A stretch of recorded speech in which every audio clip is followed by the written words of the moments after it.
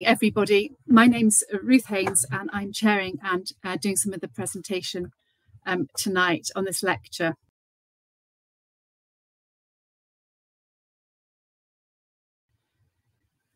Okay, so this is me. At the bottom of this slide is a link if you wanted to purchase the book. Now, the book took me, when I did my final read through, it took 18 hours to read.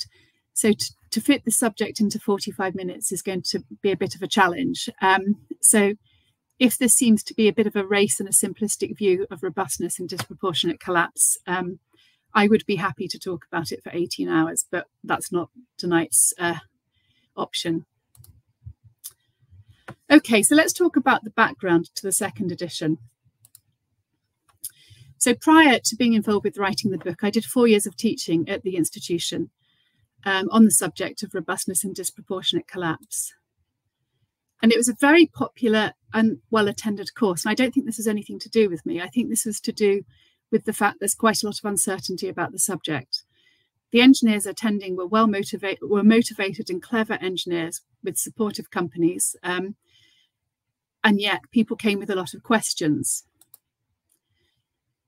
I also myself had a very early experience of designing a vertical extension, and I relied on the first edition hugely. It was effectively my Bible. In fact, I think I have actually read the whole of the first edition, whereas I've never read the whole of the Bible, obviously. Only a handful of people have. And the book was very invaluable to me. And I was just very fond of it. And it was a great piece of work by Alan Mann, the original author. And after about 20 years of design, via working in warranty for a bit, I ended up in building control, which is a lot more interesting than people ever think, because we see everything. And what I have realised is that robustness is often not considered in building design, which might just about be okay with smaller projects, but really isn't as you get bigger. And then there's a huge confusion just over the basics, the tie forces.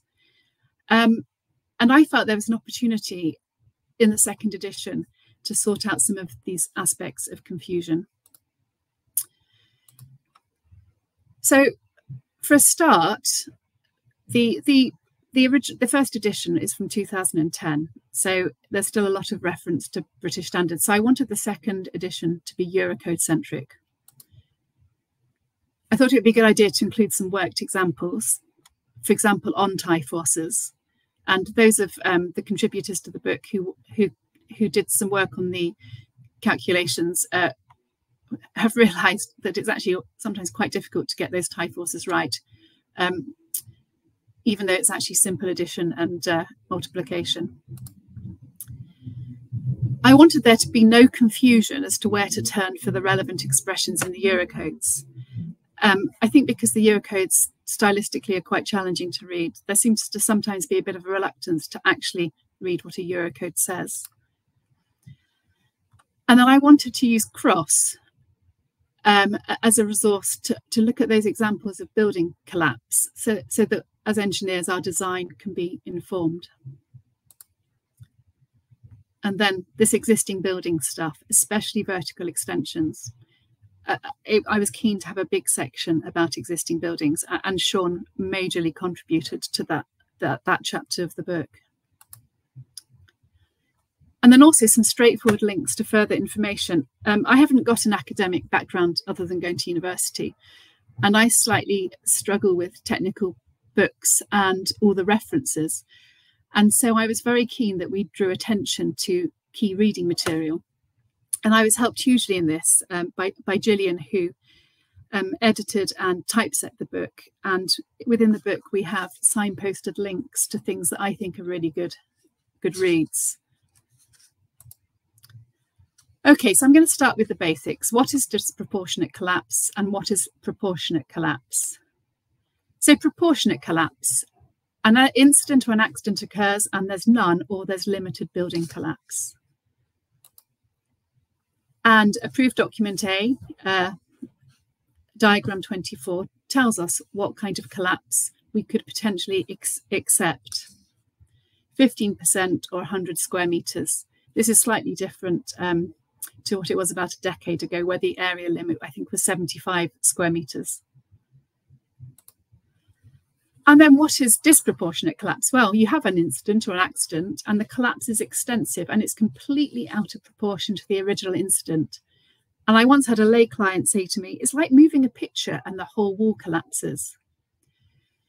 But BSEN 1991-17 gives us a great illustration of disproportionate collapse. So when I think of the effort we went to get decent illustrations in the book, I feel that the Eurocode people didn't possibly go to quite the same effort.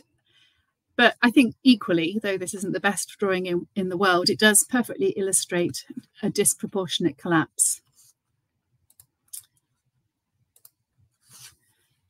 So in the UK, the history of looking at robustness and disproportionate collapse stems from Ronan Point in 1968. It's a building we're very familiar with. We see photos of it a lot. And this is one of the details at the floor and wall junction, but the floor and wall, as we know now, were not adequately tied together. And what happened at Ronan Point was Mrs. Ivy Hodge decided to make a cup of tea. And when she lit her match to light her gas stove, there was a gas explosion. It blew out some of the external walls. And there was the walls, these corner walls all piled on top of each other, and the whole of the corner of the building came off and fell to the ground. It was a significant accident, but Mrs. Ivy Hodge herself was absolutely fine, and she actually took her gas cooker to her next home, which shows that she had a lot of faith in her gas cooker. But the more serious point is that this gas explosion wasn't significant enough to actually injure her, but it caused a huge amount of damage to the building. So why was this collapse disproportionate? Well, it was disproportionate because she survived, indicating the gas explosion was quite small, but the building substantially collapsed at the corner. And the significance of Ronan Point is that we had the first major changes in building regulations, with the first being the Fifth Amendment in 1970. And though there's time has passed and rules have changed since or enhanced, disproportionate collapse is embodied in Part A of the building regulations in Approved Document A. So if you were to look at Approved Document A, we would see A3, which is from Schedule 1 of the building regulations, where it tells us that buildings should be constructed so that in the event of an accident, the building will not suffer collapse to an extent disproportionate to the cause. And that's all we're expected to do. So theoretically, it's all quite simple. Okay, so what has happened since Ronan Point? Well, I'm not going to go through these slides, but this might give you a clue to what's coming next. And Alistair is going to be talking about a significant accident, amongst other things, that these slides refer to. So we seem to have had quite a lot of bad luck with, well, I wouldn't say it's luck. I'm not really fatalistic like that. We seem to have had misfortune due to possibly poor engineering or poor construction or age over the last few years. And in December 2021, Cross sent out a structural alert which stated the following: structural and civil and fire engineers work in a high-risk environment. Most of the time, all is well, but when a problem occurs, it can be very serious, both in terms of life, commercial cost, and reputation. I think it's important to remember that as engineers, although we sometimes feel like a hidden profession, actually the work we do is utterly important. People expect to be safe in their homes, whether their homes are a single-storey, two-storey house, or a block of flats. It is our moral duty to do the right thing as engineers. So what we can conclude from Ronan Point and what's happened since is that buildings collapse, and they're often initiated by a combination of factors, and Alistair will come on to talk about this. Like I say, though we're a hidden profession, we are the people who protect the public. And of course, one of the biggest disasters we've had in recent years is Grenfell, which is an utter tragedy. But a building that will not collapse disproportionately is a robust building. So what makes a robust building? Well, in the book, this is explored a lot more thoroughly. But a very brief summary for now is simplicity. If a building is relatively simple, it's more likely to be robust. So if, as a design engineer, we can't get vertical and horizontal load transfer to work particularly easily, we're more likely to make a building robust. We're less likely to make a building robust. And if the structural scheme is convoluted, we might struggle more to make the building robust. So I think simplicity of a building structure is absolutely key. And where we don't have simplicity, we need to think really hard about how the building might fail if there were to be an accidental event. So certain kinds of structure are more vulnerable than others. So transfer beams in buildings, or significant cantilevers, or particularly long span beams, make a building more vulnerable. But these can often be key structural elements. So we have to think of a way of dealing with these more vulnerable elements. Whereas a robust building might be one with a cellular form, or a repeating grid of columns, and one which doesn't have hazards near key structural elements. And that's important to remember, is that one of the starting points in designing a robust building is to understand what the potential hazards are, and if possible, to remove those hazards. So in designing a robust building, we need to keep on referring back to the key design codes, because all the information is actually in there. So we have British BSEN 1991-17. This is the key Eurocode for designing to prevent disproportionate collapse. For concrete design, we have Eurocode 2. Now, the Eurocode 2 contains a specific formulae for checking horizontal and vertical tie forces, and these actually differ from BSEN 1991-17. These values roughly align with the old British standard, but you do need to be aware. And this is something that you're very welcome to ask questions about at the end. Conversely, though, the steel code doesn't actually contain any specific requirements for robustness, and so you have to go back to BSEN 1991-17 for calculations of the tie forces. Though I've said that it's the only source, things like holding down precast units to steel frame, there's a lot of information from the SCI that it's worth looking for, and again we reference that more thoroughly within the book. The Masonry Code, Eurocode 6, there's nothing about disproportionate collapse, so you need to look at the PD 6697, which is loosely based on the old Masonry Code. Now, of course, we're actually, as we speak, Eurocodes are being reissued. So just to point out that we're referring to the Eurocodes that are currently current, as opposed to when they've all been released, and we should be working with them together, I think in 2028, I think is the date. Okay, timber, again, you need to have the Eurocode, but also PD 6693. And there are specific requirements for timber frame, and actually also some specific requirements for light steel frame to reflect their lighter weight. And then importantly, you need to have BSEN 1990 on hand. And these two expressions and tables are key. They set out the load combinations for accidental loads, and they also give us the partial load factors for these load combinations. And then, of course, approved document A. Approved document A is our guidance on how to design a building compliant with the building regulations, and it requotes the statute from Schedule 1. So the starting point of designing a building to be robust is to classify it by identifying building use and its size and story, number of stories, basements, etc. You're probably familiar with the consequence classes as you move up from CC1A to CC3.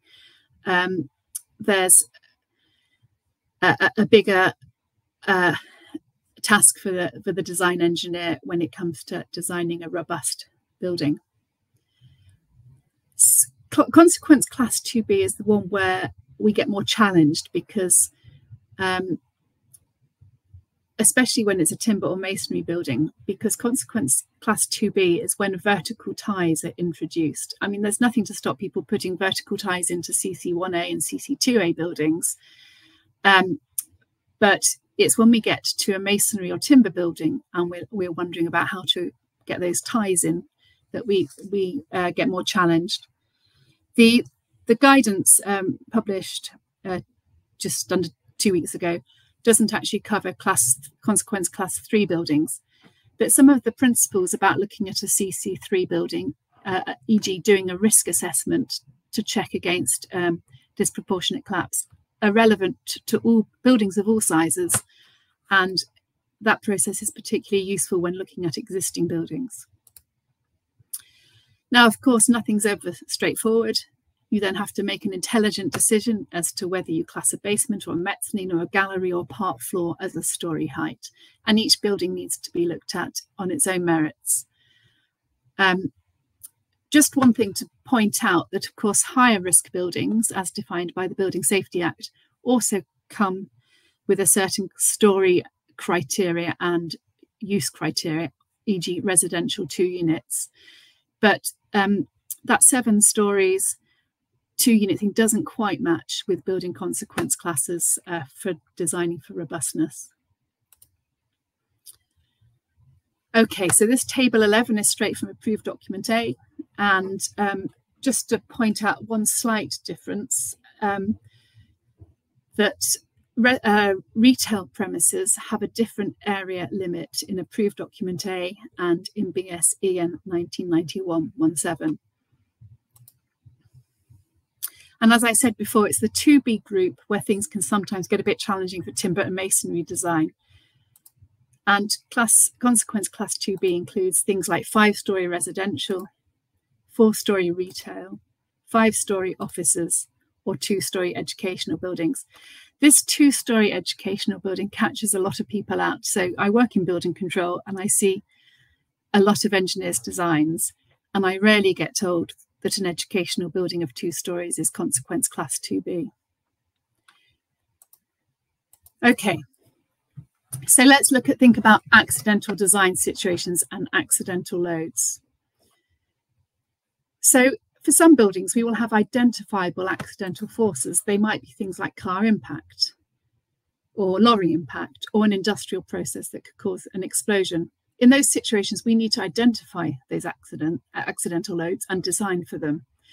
BSEN 1991-17 includes all the load you might need for this kind of accident. Ideally, we would remove these potential accidental forces, but obviously if a building has been built to house an industrial process, removing that industrial process wouldn't be hugely useful. But then we also have unidentifiable accidental forces. So this is the really strange thing about disproportionate collapse, is that if we don't have a known accidental force, we still have to design for a baseline risk level. Now, the baseline risk level is effectively, if we follow the codes, if we do the right thing by the codes in an intelligent way, we have covered that baseline risk level. But I also want to introduce the concept of soft risks, and I think this is one of the biggest challenges for construction. Is construction is a people business, which is partly what makes it so interesting. And if a building project is successful and the outcome is safe, it will be because people have the right skills, that they've been able to collaborate, they've been able to communicate, and they know what their responsibilities are. And this is another big thing when it comes to buildings where different consultants have been involved with different elements of design. Who actually is responsible for the robustness strategy of that building? Are there gaps in design? Is no one responsible? So I think these soft risks are very significant. And actually, that's the same for most of life. Things go wrong if people aren't doing the right thing and working together.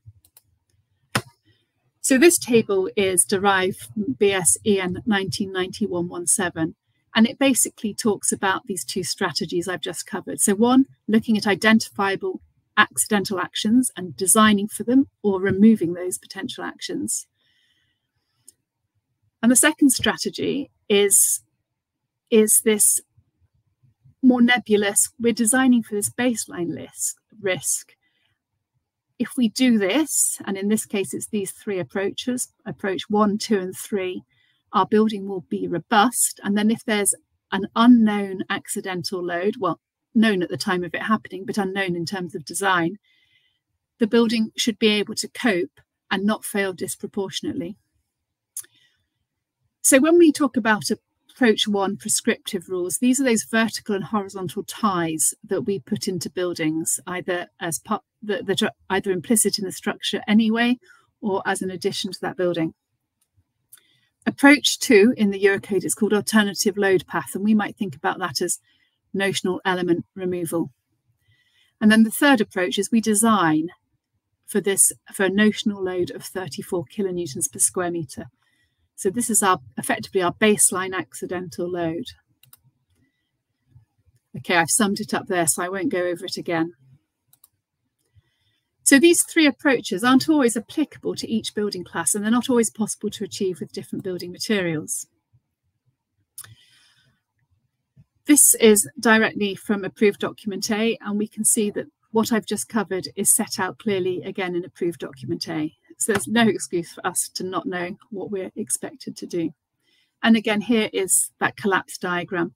What can we allow to collapse if we can't protect the building completely from collapse?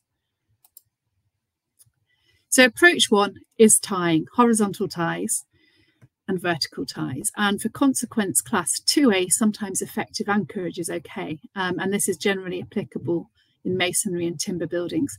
In steel and concrete buildings, it is very easy to get those horizontal ties in as part of, in concrete, column to beam connections, slab to beam connections, and in steel, beam to column connections.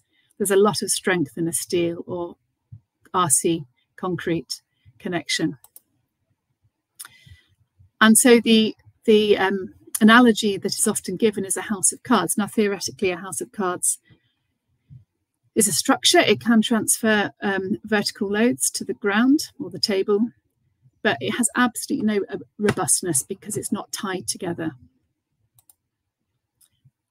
But approach 1 is generally chosen for steel and concrete frame buildings. It's relatively easy to implement. We need to be careful. A steel or concrete building may have a transfer structure, often a podium deck. There might be more openings than we anticipate, and you need to think about what to do around the staircore.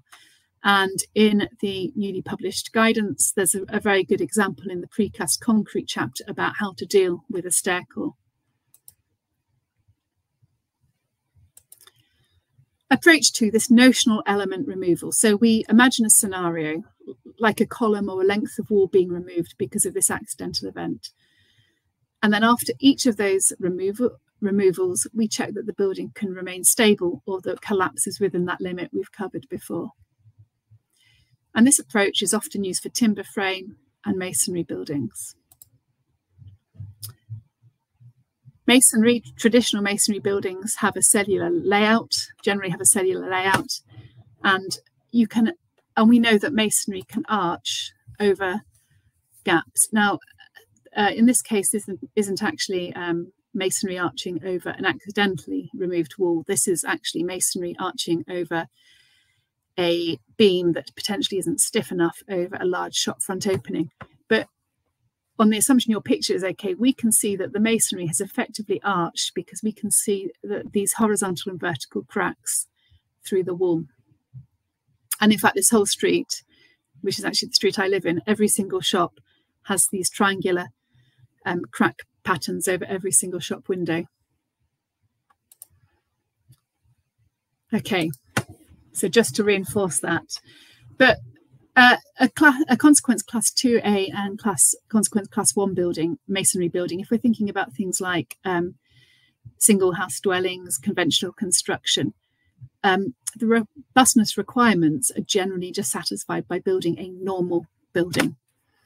It's when we just need to be careful that because normal buildings are becoming less and less normal. And those of you who work on residential properties may have discovered your clients don't really like walls anymore and would much prefer to have open plan spaces. And then this approach is very often used for platform timber frame design as well. And within the new guidance, we have examples on doing a notional element removal check in a timber platform frame building. Okay, this diagram again, I obviously liked it, but if you can't cope with the damage, we are allowed some collapse, that 15% or 100 square meters. That 15% is interesting though, because it means there are some layouts where you can never fulfill that 15%. You can never be under it. And that really depends on things like the column spacing and floor span length. You might actually be in a position where you cannot limit. If you remove a column, just by dint of its geometry, you can't limit to 15%. And this statement is made in both BS EN 9117 and approved document A.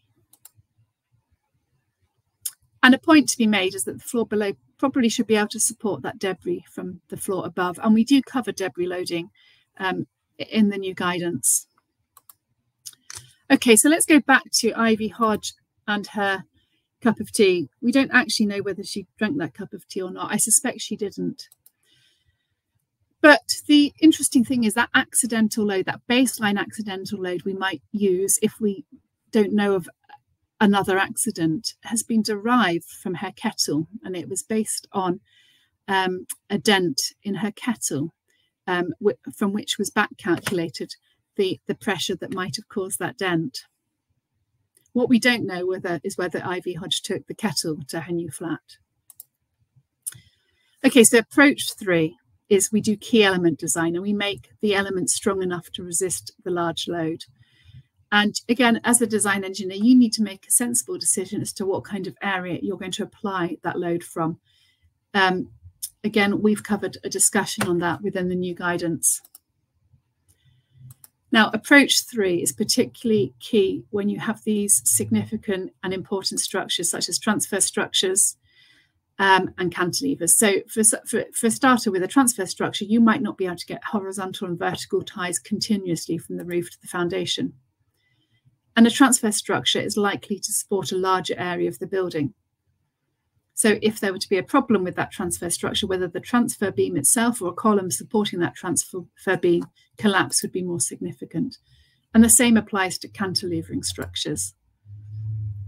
A cantilevering structure may support a significant amount of the building above, and it also has a lot less redundancy than a beam. So a beam will have at least 2 supports, and it may have be continuous over a support, whereas a cantilever just has 1 support. Hence it's a cantilever.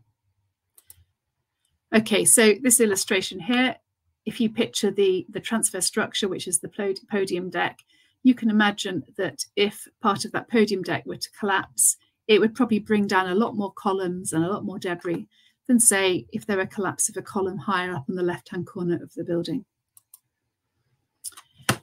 And this slide sort of summarizes the approaches you might take. So here we've got, this is actually a cartoon version of a real building. Luckily for the people who designed it, I can't remember which building it was.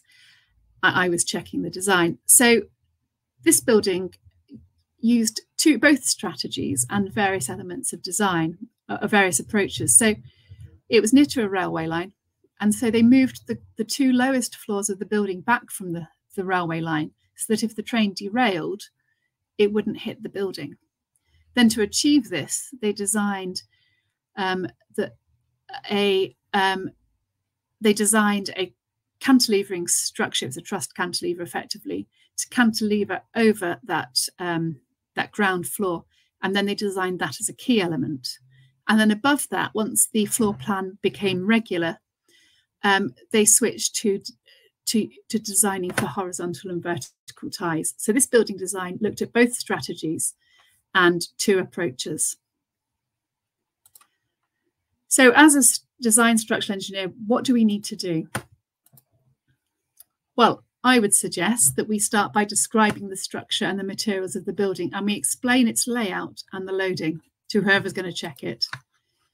We then identify specific risks to the building, such as vehicle impact. We then identify the areas that are particularly important, like transfer beams or cantilevers. We determine whether the structure has a robust layout, and identify if load-bearing elements line through or not. And if they don't, we have to think carefully about where we go next. We then decide upon our approach, whether it's approach 1, 2, or 3 to make the structure is robust. And then once we've done all that, we go back through and we check that that approach is appropriate and that we're not doing this as just a maths exercise. We're doing it because we think this is what the building is best for the building. So I'm going to briefly come on to adding additional stories. Vertical extensions, we sometimes call them, or airspace development, and they're a high risk activity. We're basically putting a construction site at a high level. So what do we need to think about? Well, we need to think about vertical load transfer. We're putting higher loads on the foundations just due to the weight and its associated imposed loads onto the foundations and the existing walls. But we also increase the loading due to wind loading. And this is something that I find engineers often miss, actually. And then we need to think about the disproportionate collapse strategy. Now, it's very common when people are looking at adding extra stories that we start with a masonry building and we start with a consequence class 2A building, which might not actually conform to modern building regulations anyway. But by turning it into a 5-story building, it moves up a consequence class into CC2B. And this requirement to check a building for the modern expectations of a CC2B building are much more onerous and a challenge with masonry buildings. So that's what I'm going to focus on here. We also need to think about the neighbour. So the building regulations actually mention the neighbour briefly in A1B. We are told we cannot impair the stability of any part of another building. But we've also got the statute, in addition to that statute, we've got the legislation of the Party Wall Act as well. So there are risks. And the risks are harder if the building's occupied. There's less opportunity to do investigation. There's also less opportunity to actually do any strengthening works if they're required. But also in an existing building, there might be previous alterations and strengthening works that we may not understand properly. But we do need to understand them if we're doing any major works. A building also may be in poor condition, and it may be at the end of its design life. Now, as engineers, we design for 50-year design lives, but we're often working on buildings that are several hundred years old. And the building may already be highly stressed. So approved document A doesn't say anything about alterations, but the building regulations do, in that it talks about material change of use, material alterations, and what triggers building work. And I would really suggest that people read clauses 3 to 6 in the building regulations. Within the guidance, we've got a very helpful flow chart on how to decide whether your altered building needs to conform with the building regulations or whether it needs to not be worse than it was before. So what should we think about? What should the disproportionate and robustness strategy be? Well, when it comes to an existing masonry building, adding ties, vertical and horizontal ties, is in itself a high risk activity and might discount the innate robustness that's already there. So we have the opportunity to use other approaches such as element removal or risk assessment. And the risk assessment approach is discussed in the iStruct's book on consequence class 3 buildings, high risk buildings. And I'm going to briefly mention it now, but you'll be glad to know I've almost finished. But I think that when it comes to existing buildings, as engineers, we're going to have to get very familiar with thinking about structural performance. How does the building actually perform? How will the building perform if there's an accidental event? And what might inform our understanding of structural performance is by doing risk assessment and also looking at ALARP. ALAP is a phrase that we're going to get used to if you're out there doing assessments of higher risk buildings for the building safety regulator. ALAP is as low as reasonably practical. Okay, so coming on to structural performance, how do we expect it to perform if there's an accidental event? Risk assessment, what should we be doing? What are the hazards? We need to identify those hazards, and then how they can be mitigated, and then what are the consequences of those hazards if we don't mitigate them? And then the ALAP principles, and I'd encourage you to read the HSE framework, has this triangle. So at the bottom, we have broadly acceptable risk. What can we tolerate? At the top, that are risks that cannot be justified. But there's a middle zone where we can tolerate a risk if it is impractical to do that further risk reduction. And the ALAP principles are not something I'm going to go into in any greater depth tonight. Back to BSE in 1991-17. They have a flow chart in Annex B on how you might do a risk assessment. And this is also an extract of BSE in 1991-17, in that they identify consequences and the significance of a consequence from very low to severe. And if you delve into the code a bit more, you'll see that low to high match up with the consequence classes. So a CC1 building would be low, CC3 would be high, and medium would cover 2A and 2B. It's a really good read, BSE in 1991-17. And again, they give an example of how we might do a risk assessment. We think about a risk, we think about its consequence, and we think about a probability of that risk occurring. Okay, so you'll be glad to know I've almost finished. So other resources. So if you're working on an existing building, I suggest, well, I mean, you should buy the book that we're talking about tonight, but I suggest you also buy the manual for the risk assessment of high risk structures, because that also has a whole chapter about existing buildings, and it talks about the risk assessment approach. Then Sean introduced this to me, ISO 13822. I think we often don't delve into the international standards, but this has a really clear methodology for assessing existing structures, as does BRE 366. That's also a really good read for assessing and appraising an existing building that might be one that you're altering or doing a vertical extension to. And then finally, I think one of my favourite reads was a document that's free online that was put together by the Communities and Local Government and the Centre for the Protection of National Infrastructure, but it was written by Arup, and it basically covers everything that you need to know on robustness and is still in date, even though it's going on for 8 years old, I think. Okay, so these are your resources. Obviously, the book that's been newly published, you definitely need to be reading the Eurocodes, then the appropriate material Eurocode and its national annex. And then finally, I think this is finally, a competent design team, clear responsibilities and appropriate checking. Okay, so I'm going to go over to Alistair, who is going to talk about building failures. Right, thank you very much, Ruth. And thank you everybody for coming to this presentation. It's a great book, Ruth, and you are to be congratulated for the enormous amount of work you put into it and the work that you have built on, which was originated by Alan Mann. And thanks also go to the other contributors who've made this such a valuable work.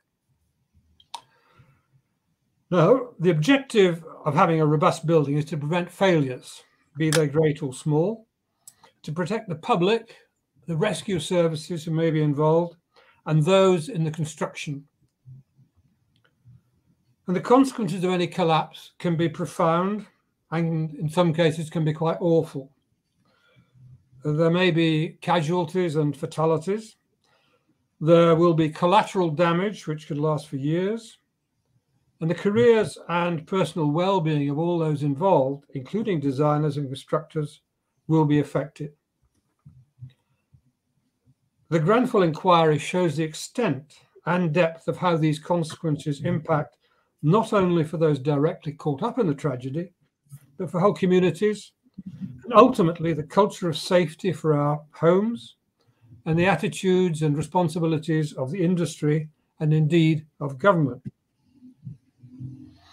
So with that salutary warning and a reminder that most buildings are constructed in an extremely safe and reliable manner, we're going to now look at some extreme collapses to show what has gone wrong in recent years. And these are just samples. There are plenty of others which are worse.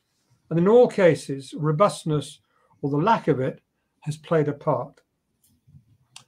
Now at Cross, we collect information from confidential reports and from events in the public domain to maintain a continuing review of safety matters. And here's the ethos under which we operate. It's in no particular order, but they set out the background of what we try and do. And some of the collapses we're now going to look at are from Cross files, and others are from media reports. Now, if you set up an internet search and look for news reports on collapses, every day you'll see somewhere in the world buildings collapse. And every day there are major fires. But we can improve the situation by learning from our collective experiences. And here, as Ruth mentioned, is one of the most extreme events of all. This is the Rana Plaza collapse, which resulted in 1,100 deaths and twice that number of people injured. And it's the biggest collapse fatality rate for a building which was not associated with a huge natural disaster, such as an earthquake or a terrorist activity or war. It was 8 stories high. The construction was substandard. There were unauthorized floors put on the top, and there was heavy vibrating machinery high up in the building. So a perfect recipe for a perfect storm. And although complete collapses are relatively rare, it doesn't mean they can be discounted. It is the risk which has to be assessed, which is a combination of probability and consequence. So low probability, high consequence events must be very much on our safety radar. Nigeria is a country which has got an unfortunate reputation for many collapses. In 2022, there were 61 of them. This is an example of a pancake building, miraculously with very few casualties. And of course, we don't often find out the causes for these, but there is obviously something going very wrong in parts of their construction industry. Another country where collapses are not uncommon is India, sometimes of older buildings, but in other cases of newer buildings. And of course, in India, there is currently a major safety issue where there is a battle going on to rescue 40 miners trapped in a collapsed tunnel. Moving further around the world, this goes to Holland. And this is the 20 Stadium, a well-known football club in Holland, where part of a cantilever roof structure collapsed in no small part due to a lack of temporary bracing on the back of the structures, which you can just see there. So a failure during construction, which is not uncommon. And here, going further around the world again, but only into France, and find a pointer. This is Charles de Gaulle Airport, where there was a fairly recently built tunnel. And the tunnel at this particular juncture had a branch going off it. So there was a complex array of tunnels going in 2 directions. The structure was of reinforced concrete shells. And the shells were reinforced on the outside by a kind of exoskeleton made of steel. You can see it in the background there. You can see the remnants of it here as well.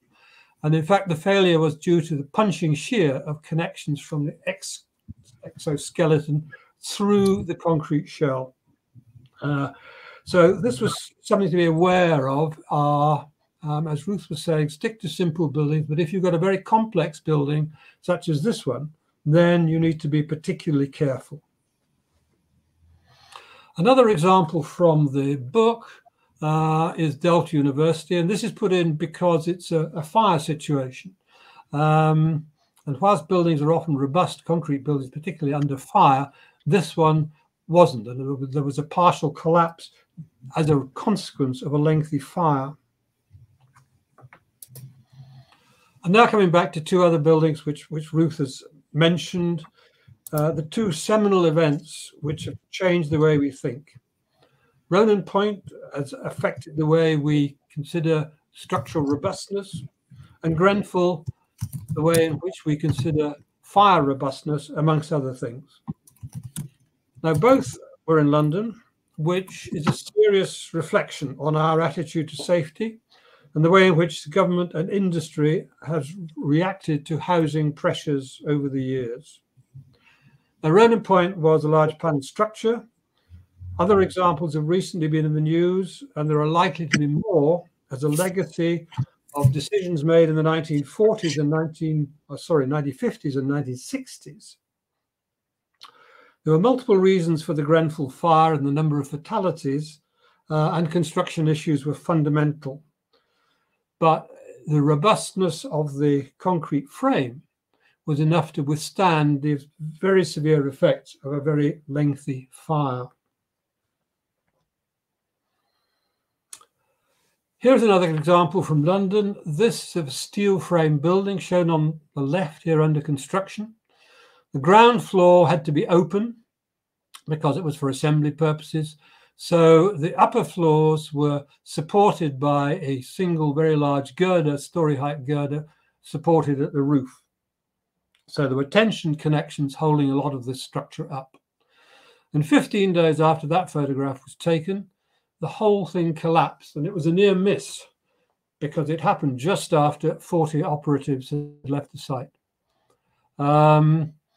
The tension elements somewhere in here were a key to the issues, but it is often the case where a near miss shows a very close relationship between luck and timing.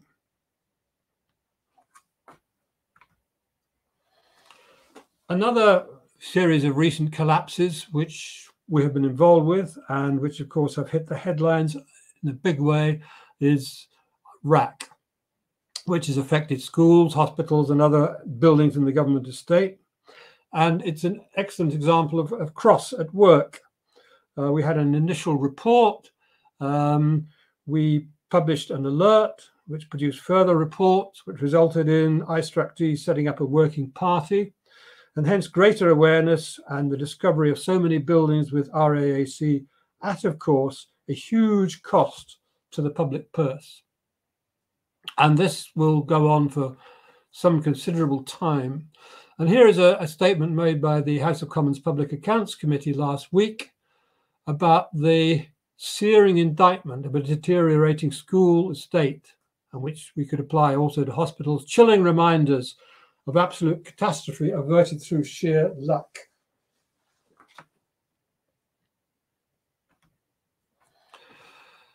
Another area of robustness is robustness under fire. And this was a particularly bad fire at Liverpool Arena, when 1,400 cars were demolished in a fire which spread rapidly both vertically and horizontally. The result was the building, which stayed more or less intact, although the thinner floors suffered quite considerably, but the robustness of the frame, due to the substantial sizes of the members and the way in which they were connected both vertically and horizontally, resulted in the frame remaining upright, although it had to be demolished in the end. And much more recently, there's been the fire at Luton Airport, again around 1,400 vehicles destroyed. In this case, a steel frame, and the steel frame has suffered considerable damage.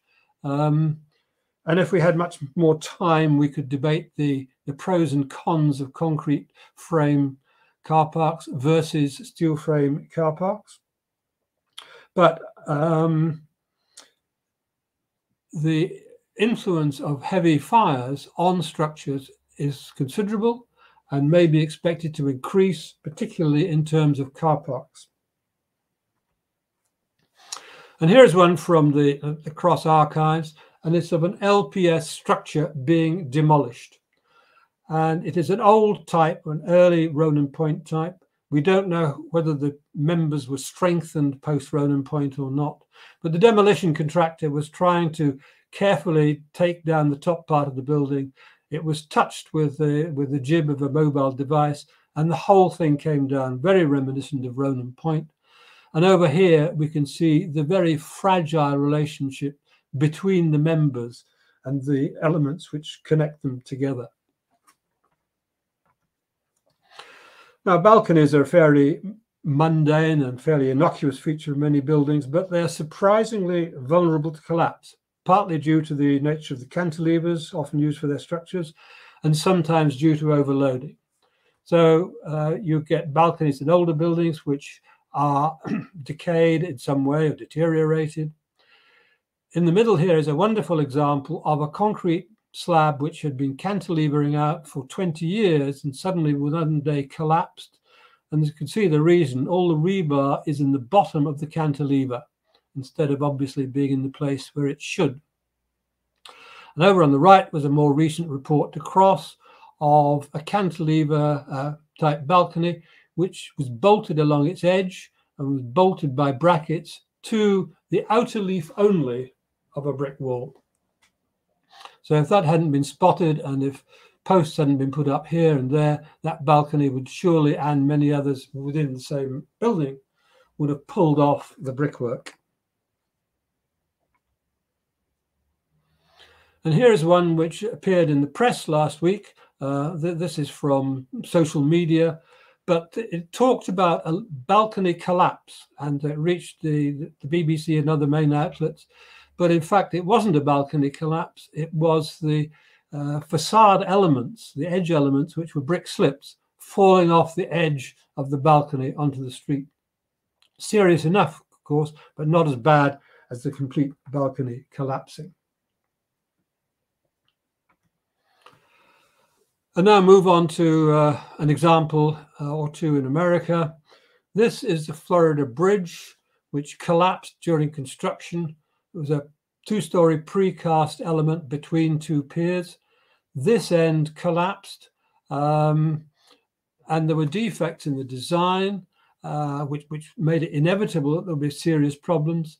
But the interesting and disturbing feature about it was that whilst this precast element was in place, around this area here where the first members joined, there were very, very serious cracks. And those cracks were observed over a period of weeks by all involved in the design, the construction, the checking, and the roads authority. And nobody thought to say, these are really serious, and therefore we've got to take steps to protect the public, close the bridge, or whatever steps were necessary. So it's an important lesson to be learned here that if you see something where there are large unexplained cracks, and particularly if those cracks should extend over a period of time, then do something about it. And the second example that we have from America relates to Champlain Towers South. This was a 1980s building, so 40 odd years old, reinforced concrete construction. It collapsed suddenly in the early hours of a morning. There were some warning signs. There had been some cracking noted. There had been some noises noted, but essentially it was an instantaneous collapse. It was certainly a progressive collapse, and it was a type of in situ frame which is generic, quite common not only in America but various other parts of the world, including the UK. Now, the investigation into the collapse is being run by NIST, which is the National Institute of Standards and Technology. and it's the biggest investigation of a building failure that's ever been undertaken. And the leader of it is Glenn Bell, and Glenn is chair of Cross US. So he won't tell us what is going on at the moment. When the results are published sometime next year, we will be in a good position to disseminate the information. And I think the consequences of the findings from Glenn and his team into that building will be similar to those effects which rippled on from Ronan Point and from Grenfell.